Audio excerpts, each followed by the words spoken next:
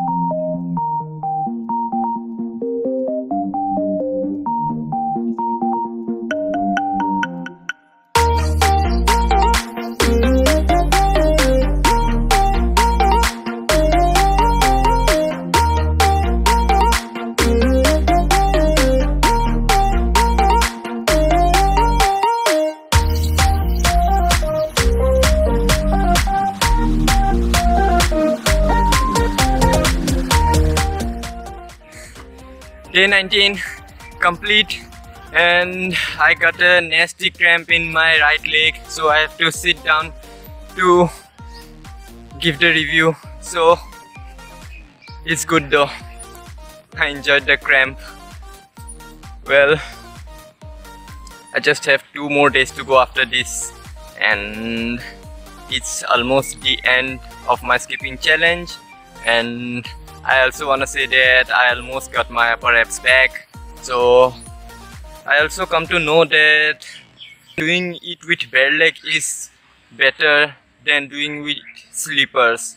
You can do it with shoes if you have the comfortable or perfect shoes for you, which are right for your type of feet. But if you don't have any such shoes, then don't do it with slippers or any kind of loose shoes, or that any kind of other slippers which don't fit well, but do it with bare legs. But doing with bare legs, you have to take care of the stones if you are doing it on the ground, and if you can do it in a polished surface, then it's better. There was something wrong with my shoes, that's why from the second week onwards I was doing it with bare legs. Well, I guess the sole of my foot also got strong and hard after doing this challenge. And if you wanna know how to choose a perfect shoe for you, then you can check out the link in the description below. I have written a very good blog, informative blog about the type of shoe you should wear while running or while doing exercising according to your foot. So it's very important to know the perfect shoes, perfect type of shoes according to your foot. So please give a glance and take some knowledge from that too. And if you like this video, then give it one of these thumbs up, and don't forget to subscribe my channel. So stay happy, stay healthy, see you.